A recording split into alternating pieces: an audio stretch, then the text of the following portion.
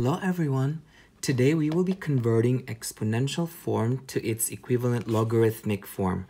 So by the way, instead of saying the word logarithm or logarithmic, we just use the word log, and that would represent the logarithmic form. Okay, so let's have an example here.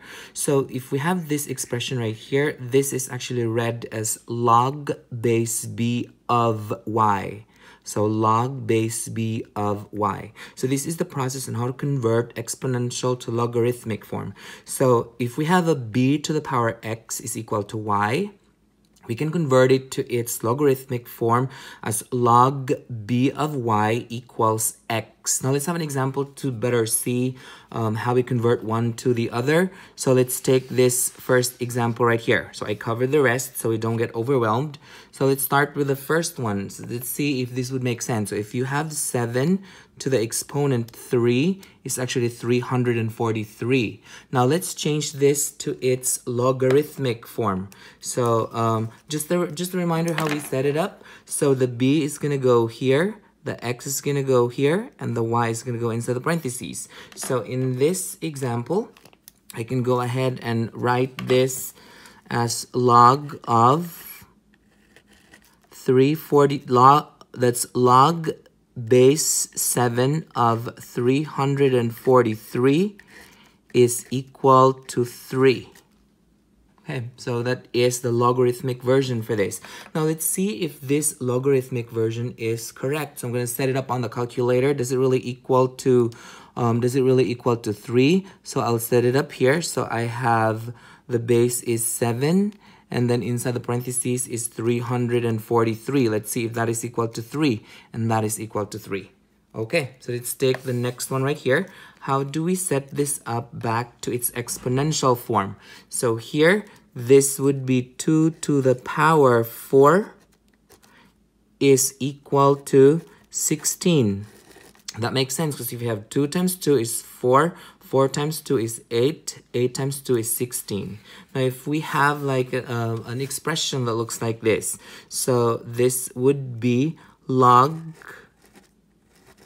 base 8 of 13 equals h plus k.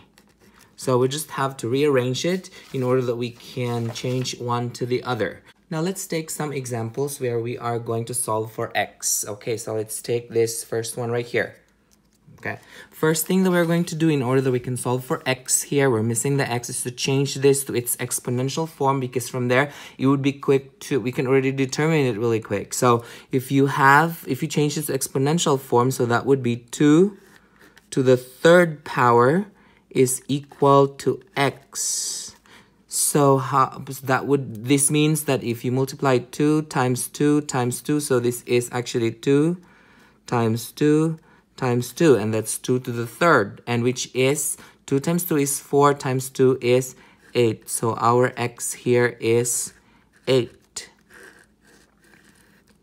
And this should make sense because if we have here, if we set up the log version for this, which the x now is 8, so we have solved it that it's 8. So if we have 2 down here, and we got an 8 here, the one that we solved, let's see if that is equal to 3, and that is equal to 3. Okay, so let's move on to the next example here. So we solve for x again. So if we set this up to its exponential form, this would be x to the power 2 is equal to 25. So what should be that number? So if you square it, it's 25. X is 5. So 5 squared is 25. And let's have the next one right here. So change this to its exponential form. 3 to the power x is equal to 81. So how many times do we multiply 3? So that would be, our x is 4. That means 3 times 3 times 3 times 3, or 4 times 3 times 3 times 3 times 3 times 3 is 81. let's move on to the next example here. We have one thing that we need to remember, that if we get a negative exponent, to make it positive, we put it in the denominator and it becomes a positive. So b to the exponent negative c is actually equal to 1 over b to the positive exponent to the positive c. Let's have an example to see how this works. So changing this to exponential form, this would come out 3 to the power negative 2 is equal to x.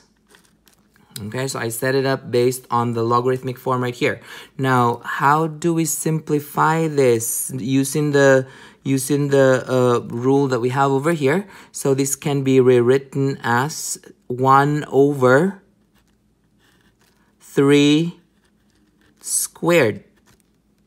And so this can still be simplified further. 1 over 3 squared would be 1 over 9. So then our x is 1 over 9. So let's see if we plug this into the calculator. Let's see if the answer is correct. So if we have, let's set up the log here.